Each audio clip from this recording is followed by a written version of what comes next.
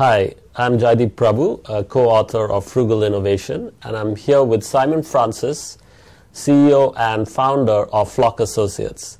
Simon, thanks for being here with us. Could you tell us a little bit about yourself?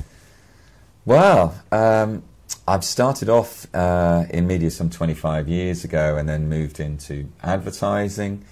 And then as these things go, sort of ended up running Saatchi & Saatchi across Europe, Middle East and Africa as CEO for the region. And then latterly Aegis Media, the 5 companies that comprise that across Europe, Middle East and Africa. 6,500 employees, 135 different offices. It all took me a bit by surprise. So what made you think of quitting all that and starting your own organization, Flock Associates? I'd observed the industry changing dramatically, where the challenge wasn't just about having great creative ideas or being able to buy media cheaply or even just to do disruptive digital sort of activities. It was how do you put it all together as a whole? How do you integrate all of these different marketing channels? And I saw that as a real opportunity. There was no one that was transforming marketing to integrate all of these activities into a solution that makes sense for the consumer, but also for the business.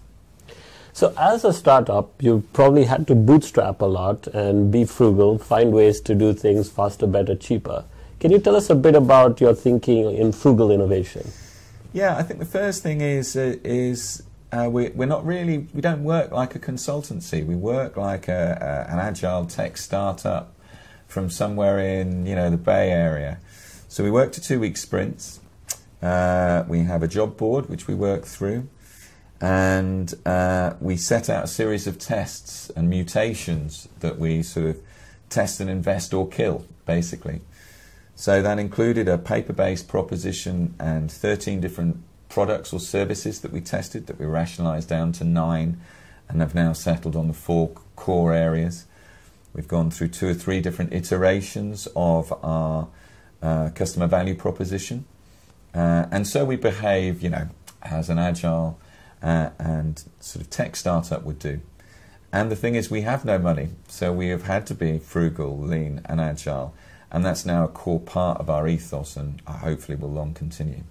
Can you tell us a bit about some of the tools or techniques you've used to do things faster, better, cheaper?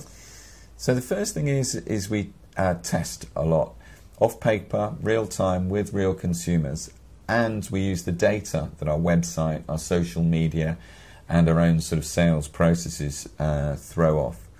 The second thing is we invest extensively in cloud-based technology that grows alongside us as we go through. So we use the Google Stack and a number of apps that plug into that, which has allowed us to look at everything from timesheet reporting, sales forecasting, calendaring, everything you can imagine sort of plugs into this.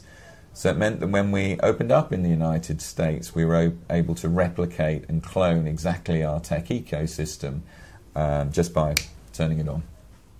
And what about frugal marketing in the world of digital media and so on? Any thoughts on that?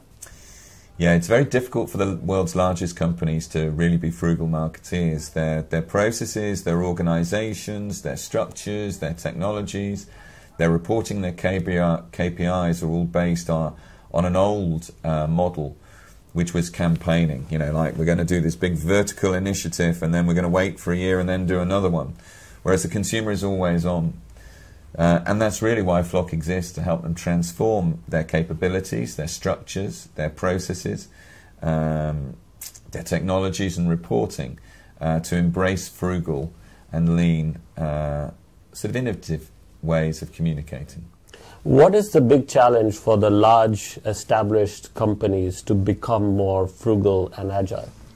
I think the first is their legacy and of course their scale.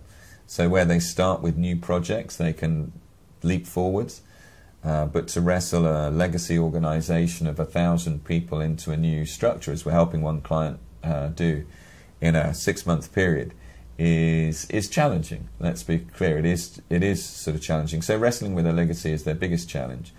Getting their structures and their capabilities right is the second biggest one, and then the processes, whilst boring and dull for many people, is absolutely critical to shape change. Any thoughts on emerging markets and what they're bringing to the table? Well, I think the world's turning upside down. I think everything was very based around the US and maybe the large markets like Germany and France and the UK. Now people are looking for frugal innovation from China, from Brazil, from India.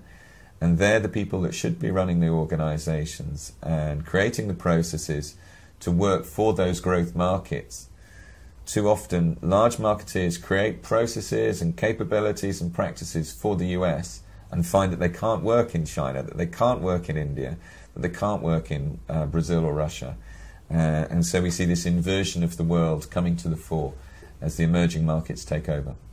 Thank you very much, Simon. It's been a wonderful interview. Thank you very much. Thank you all.